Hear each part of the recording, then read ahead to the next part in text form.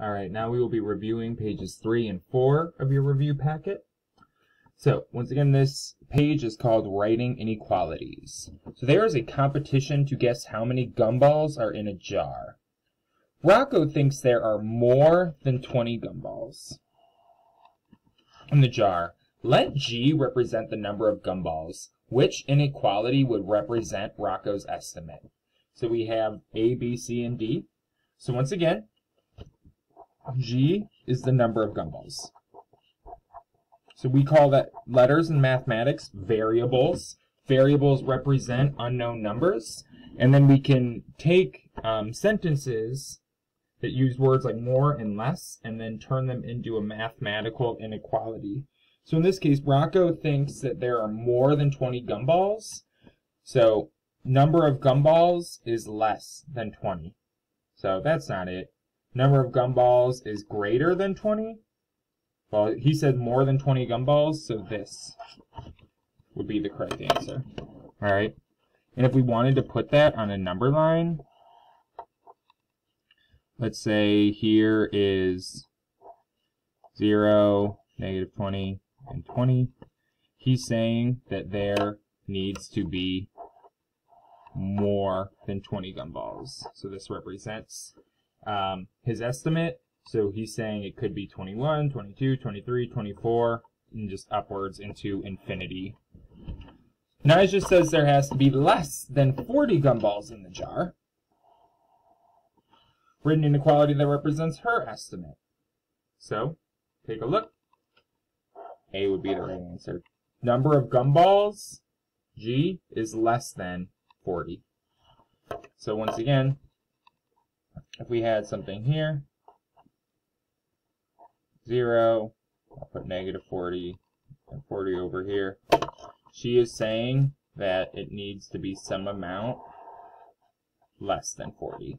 So according to Nija, it could be it could be 35 gumballs, it could be 20 gumballs, it could be 1 gumball, something less than 40. This technically goes into the negatives as well, based on that inequality, but that doesn't really make sense in this context because there's really no such thing as negative gumballs.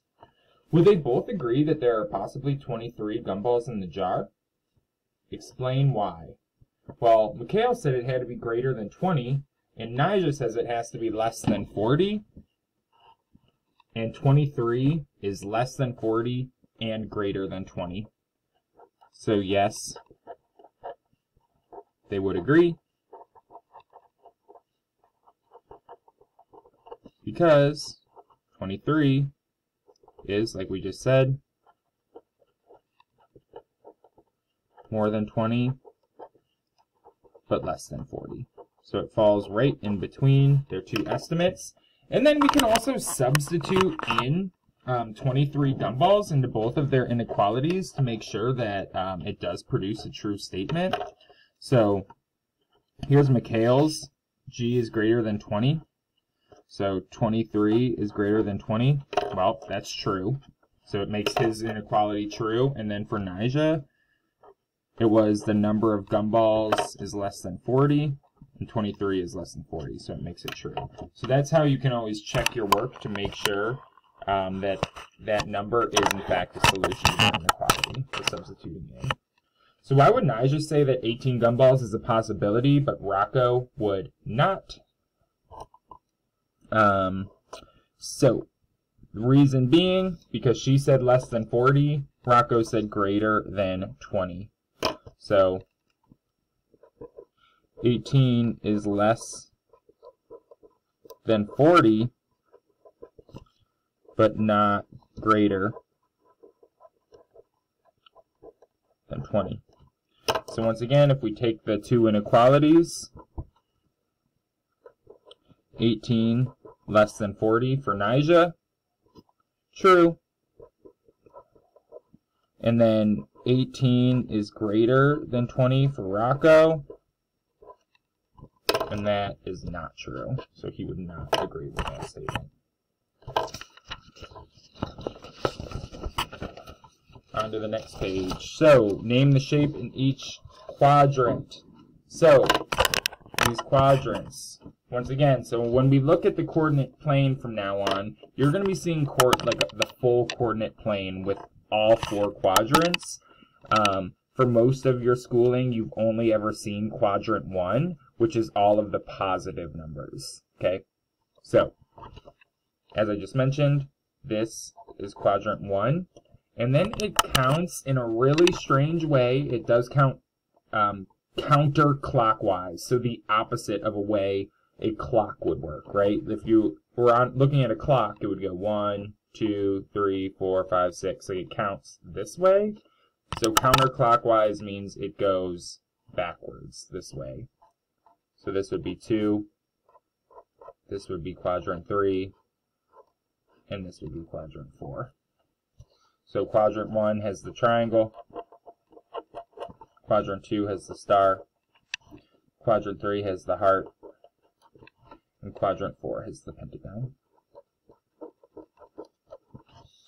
And now we need to label each point on the coordinate plane with an ordered pair. So first one up is A. So really important to note, every ordered pair is written as an XY pair. So, and you also need to know that X is left and right, and Y is up and down. Okay, so kind of think of it like a book, right? So if you were reading a book, you always start at the top of the page, and you go from left to right, and then you go down to the next line. So same thing here. You always start going left and right, and then you see how high or low it is. Okay, so for A, for instance, it is over 3 on the X and up 4 on the Y. So its coordinate is 3, 4. So B, once again, we always do left and right first. It's to the left of 0, so it's negative. -1, 2, 3, -4 would be its X coordinate. And then it goes up 1, 2. So -4, 2. And then C is once again to the left. It looks like it's to the left 5 units. So -1, -2, -3, -4, -5. And then it's down 3. So this one actually has 2 negatives. It's -5, left 3, or sorry, left 5, down 3. And D is to the right 4, and then down 2. Okay. And once again, just as a refresher, right? Coordinate 1, all the positives. Coordinate 2, negative X, but positive Y coordinates. Quadrant 3 is the one that's negative for both X and Y. And then quadrant 4 has positive X, but negative Y.